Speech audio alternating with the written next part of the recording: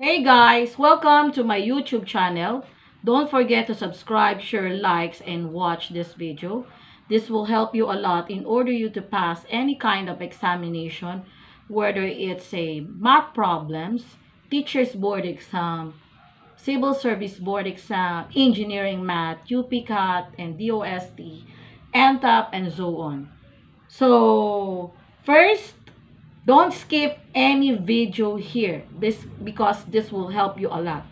Subscribe, share, likes, and watch this video. Okay, let's proceed for the number 60. If the area of triangle is 36 and its base, what is the length of the altitude of that base? So we need to recall the area of the triangle. So the area of triangle, 1/2 base times height, and the area is 36 and 1/2, and the base is 9. We are looking for the height. Take note, the height is also the same as the altitude, so we need look for the height. So 36 cross multiply by 2, so 9 times the height, and 36 times 2 is 72 divided by 9, so our height is 8. So our height is 8, or the altitude is 8.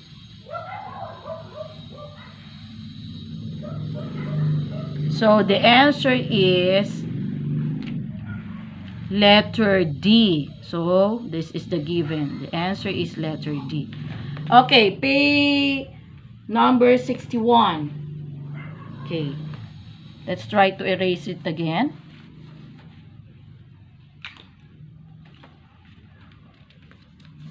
Find the sum of the first 10th term and of the geometric progression 2, 4, 8, and 16.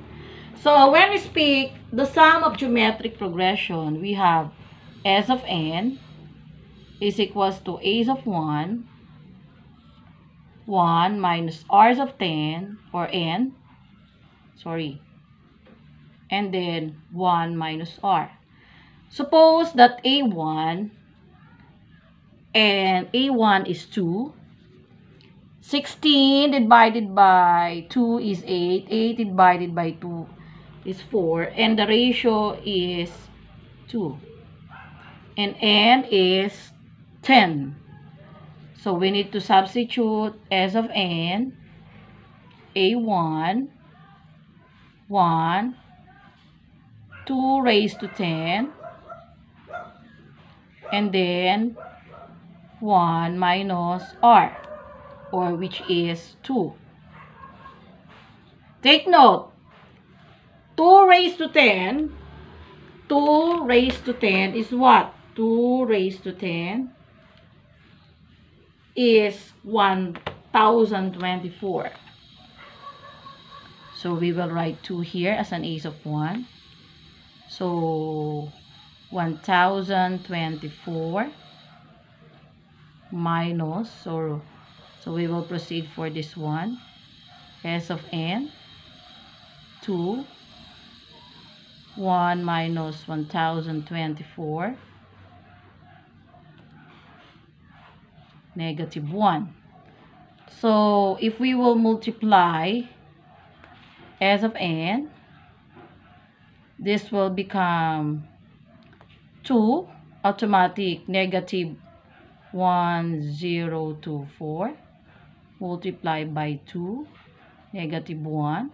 If we will multiply this one, so the answer is negative 2408 divided by negative 1, 248. So this will be our final answer, 2048. Okay, so our S of n will be letter A.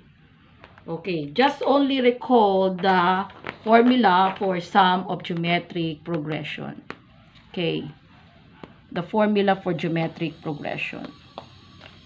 Number 62. Where is number 62?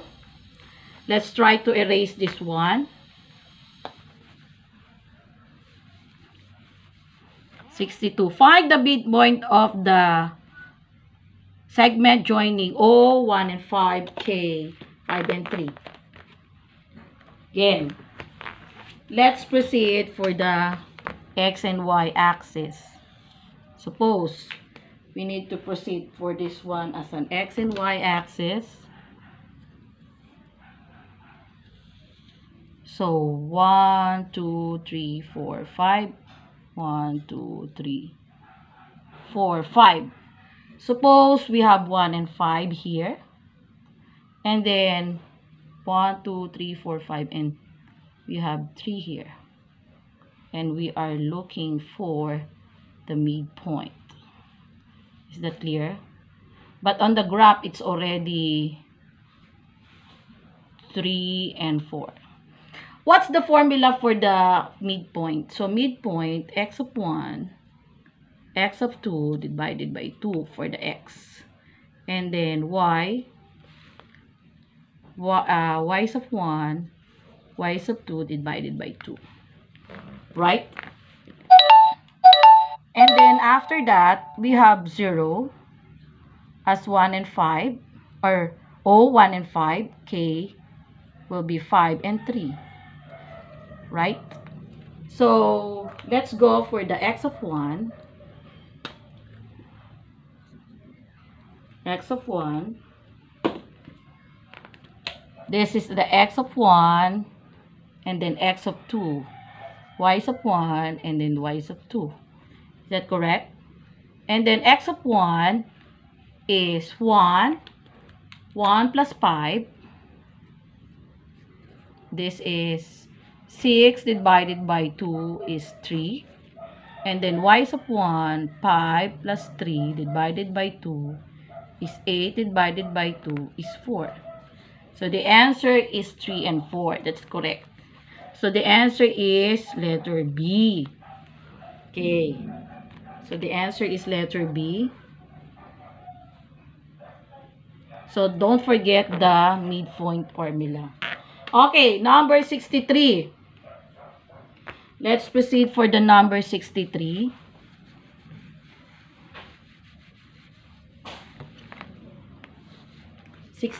What is 63? Find the equation of the perpendicular x minus 3y and passing through negative 2 and 1. So, suppose that our equation x minus 3y is equals to 5. X minus 3y is equals to 5.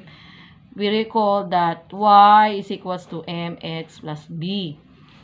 How we will get the slope? So, negative 3y is equals to negative x plus 5, negative 3, negative 3, negative 3. So, y is equals to negative, 1/3 x minus 5 and 3. So, our m is negative 3. Is that correct? Because the reciprocal for 1/3 is negative 3. And we know that y minus 2, y is of 1 is equals to m, x of 2, x of 1. Passes through, take note. Passes through the what? Negative 2 and 1. So, negative 2 and 1. Right? So, again, negative 3, x minus negative 2. Suppose, negative 2. And then, y is of 1, y minus 1. Then, after that, so, x, negative times negative is positive 2, negative 3, y minus 1. So, this will become y minus 1 is equals to multiply, not cross multiply, multiply negative 3x minus 6. So again, we will transpose this one as a 3x plus y is equals to negative 6 plus 1. 3x plus y will become negative 5. So this will be our final answer. So what will be our answer? 3x plus y and negative 5. The answer is letter A. So first, we need to recall, this is what you call the slope. Take note, this is the slope. Slope equation. This is the slope. Proceed for that. And look for the m. And the reciprocal for this one. And then after that, you will substitute the m for this equation. This is equation of the line. So that will be the final answer. Okay, let's proceed for number 64. Let's proceed for number 64. Again, we will erase.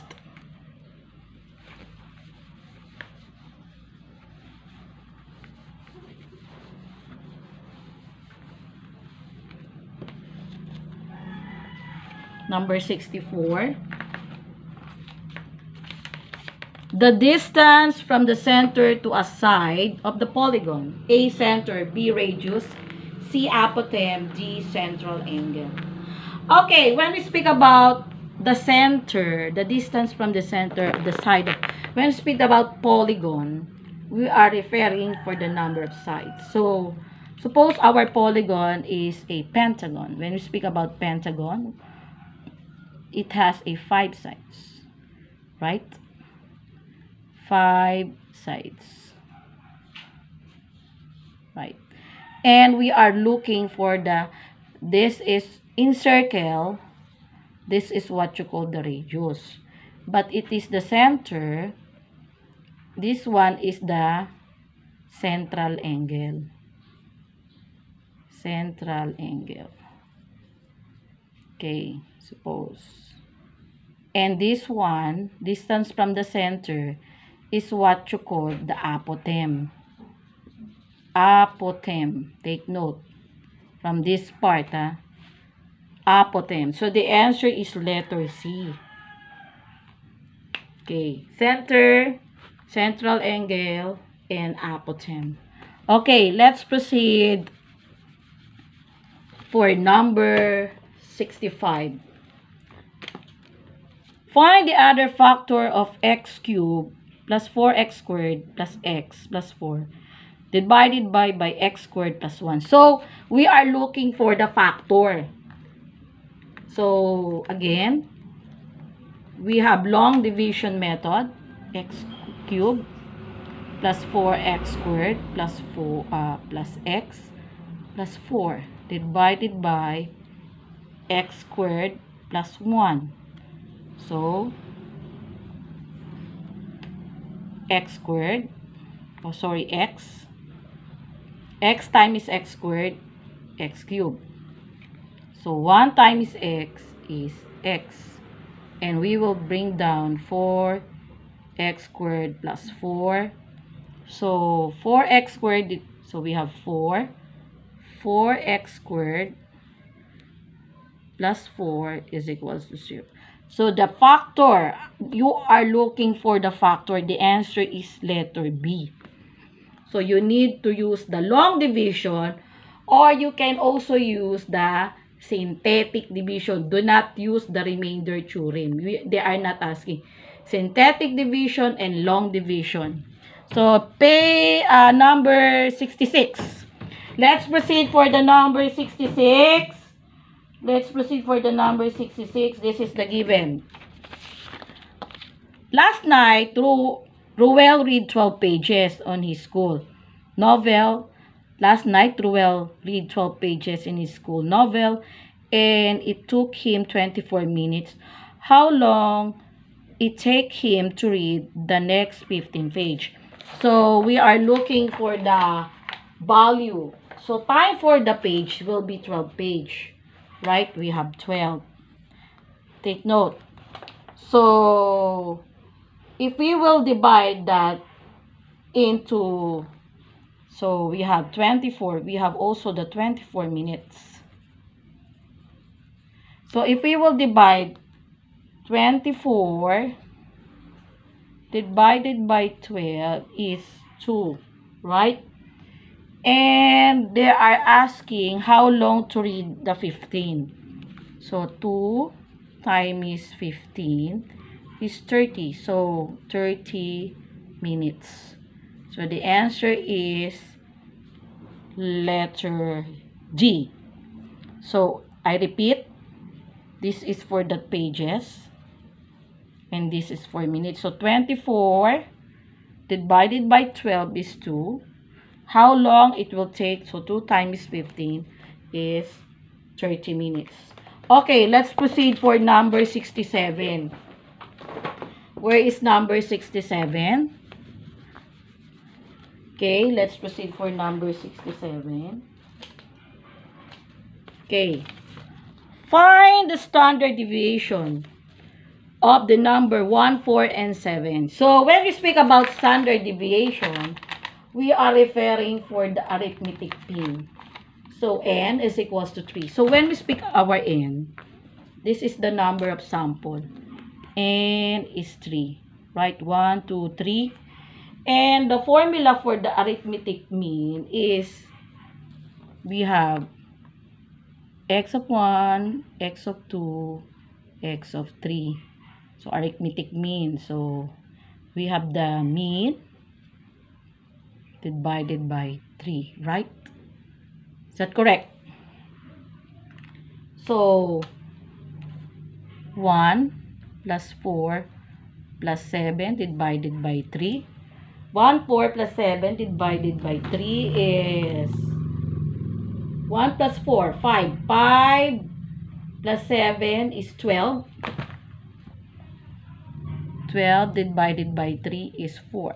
So, our n is, our x will be 4. For the average, is that correct? And then after that, we will proceed for the variance. And the variance, take note, formula for the variance is summation of x1 minus the s of n, x squared over n minus 1. Take note, our n is 3. Okay, let's try to substitute. Okay, let's try to erase this one again. Erase. So, let's try to proceed. 1 minus 4 squared plus, again, 4 minus 4 squared. 4 minus 4 squared plus 7 minus 4 squared divided by n, which is 3. So, 3 minus 1. So, 1 minus 4 squared is what? So, you need to proceed. 1 minus 4 is negative 3 squared plus 0. 7 minus 4 is 3 squared. Is that correct? So, 9 plus 9 divided by 9. 9 is 18. 18 divided by 2. Take note. Variance. You are looking for the variance. And the answer is square root of 9. So, this will be our summation. Summation. And then, the square root of 9 is 3. Okay. So the answer is letter B. Again, summation. First, we need to look for the arithmetic mean. Our mean or the average is 3. Or sorry, is 4. Right? Because 1 plus 4, 5. 5 plus 7 is 12. 12 divided by 3 is 4. So 1 minus 4, 4 minus 4. Then after that, 3 squared, negative 3 squared, negative. Negative times negative is 9. So 9 plus 9 is 18. And after that, we need to square root of 9. This is the variance. And our standard deviation is 3. So, the answer is 3. Okay. So, let's proceed for number 68. Do we have number 68 or do we need to have a break time? I think it's too long. 68. In how many ways, which 4 children can take their places in a car having a 6 seats? So we will proceed for the permutation. What's the formula for the permutation? What's the formula? I think permutation is n and then n minus r. Is that correct? Is that correct for myself? Permutation, we have the n and n minus r. And then we will substitute for the permutation. Permutation. Again, we have 6 and then 6 minus 4. Is that correct? So 6 and then 2. So what is permutation? 6 times 5 times 4 times 3 times 2 times 1 and then 2 times 1. And then you will cancel this one. So 6 times 5 times 4. 6 times 5 is 30. 30 times 4 is 120. 120 times 3. 120 is 360. So the answer is 360 ways. So this will be our final answer. It's letter C.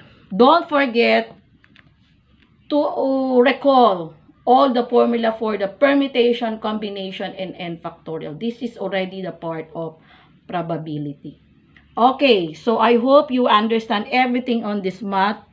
Please don't skip any video. I will proceed to video number 9 because I need to have a break.